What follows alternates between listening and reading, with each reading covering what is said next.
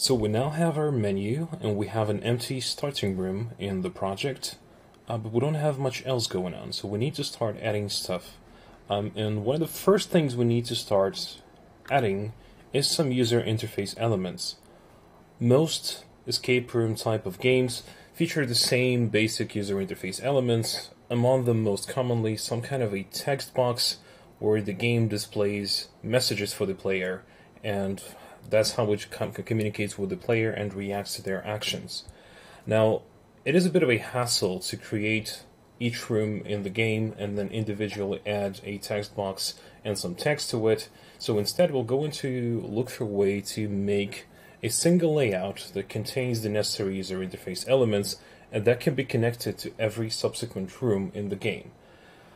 In order to do that, we have a tab here called External Layouts, which does just that. So these are layouts that contain some kind of elements that you may need in other scenes, multiple scenes in the game, and you can then load those layouts from inside the scenes and they will display the same thing. It doesn't just go for the text box. If you have other things, say user interface elements in your game, such as a button to mute the music, or an inventory system where the game lists all the objects that the player has. These types of things are also quite easily doable through external layouts. So let's create one right now and see how that works. I'm going to click here on Create an External Layout. So the name is not very inspiring. Let's rename the external layouts to something like UI layout, user interface layout. Right, and now let's click on it. And the first thing GDevelop is going to ask us is what is the scene that the layout is connected to. This creates an impression that each external layout may only be connected to one scene at a time. That's not actually true, but we need to make a choice in the beginning and choose one scene that the layout will be linked to. So let's click on Choose the Scene. And the scene we'll connect in the layout to is room 1, because we don't need the text box for the menu, we need it for the actual room. So we're going to choose it, and again the layout is empty right now. I'm going to scroll out. We're going to start by creating two objects. One is a text box, and the other one is sort of a semi-transparent black background underneath the text, which will just make sure that the text is visible against potentially lighter colors. You'll see how it works.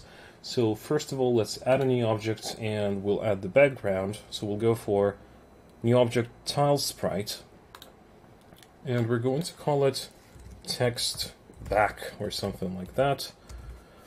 And we're going to select an image, and the image we're going to load is back.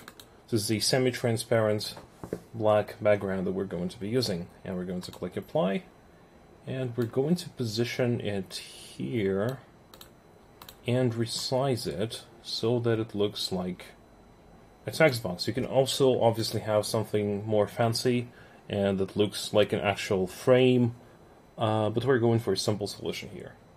Now that we've done this, let's also create another object, and this one is text.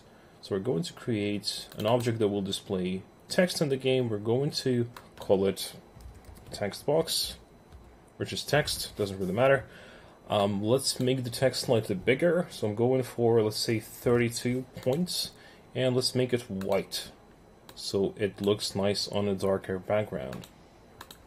And I'm going to hit apply, and I'm going to drag the text here, around here. So we have enough space for 2.5 lines of text, I think, in this text box. Let's actually resize it a little bit, make it a little bit bigger, and reposition it like so. So now we can potentially have 3 lines of text that would fit into the frame we have created.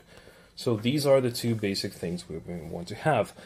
Now another thing we should pay attention to is by default GDevelop only creates objects within a given scene or layout, which means that every time you create a scene, it's going to be empty. It's going to be completely void of any kinds of objects.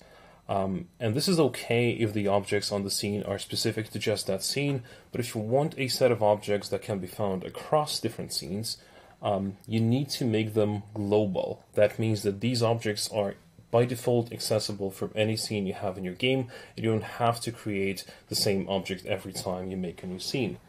So we're going to do that for these two objects here because we want to use them quite often in an escape the room type of game. So I'm going to click here and I'm going to set text back as a global object. Notice this cannot be undone, but that doesn't bother us here because that's exactly what we meant to do. And the other one, the text itself, we're also going to set as a global object. Also click OK. Going to save the game. And now we're good.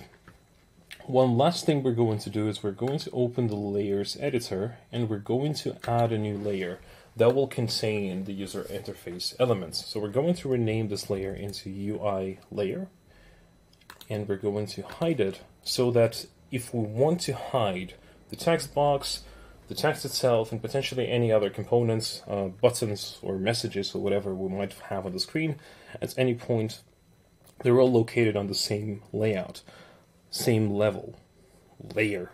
Okay, it took me 3 times to pronounce layer.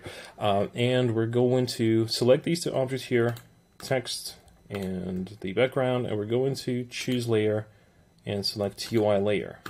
One last thing we're going to do is we're also going to resize this box for the text itself, like so. And we are good to go. So let's go back to the start page and we'll open the project manager and we'll go to room 1. And now you can see that these two objects that we haven't actually added manually to room 1 are already visible here. The text back and the text box. And also if you go to layers, you can see that the base layer is here, but also the user interface layer is likewise here as well. So we're going to scroll out a little bit and we're going to start adding the other important parts of an escape the room type of game, such as some kind of visual background, right? A place where the game starts. So we're going to add a new object and we're going to create sprite. We'll call it background. We're going to add an animation to it. And the animation we're looking for is room 1. So this is the starting location in the game. And we're going to click apply. We're dragging the background here. I'm going to manually adjust the coordinates under properties to 0 and 0.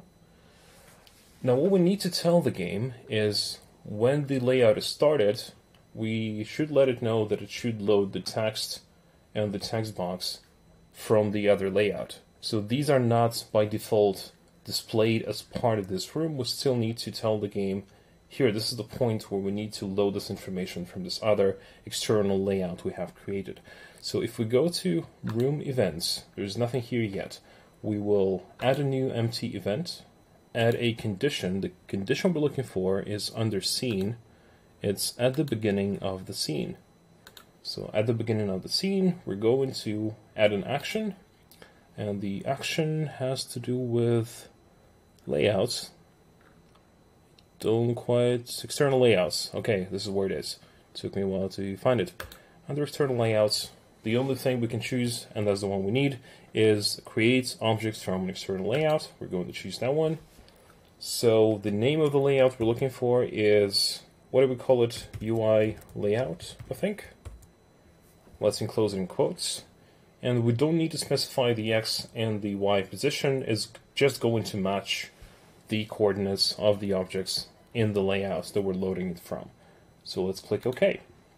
And now if we test the scene, what we're seeing is, yes, there's the background that we just manually created, but the game has also loaded the text and the semi-transparent black thingy underneath the text from the external layout.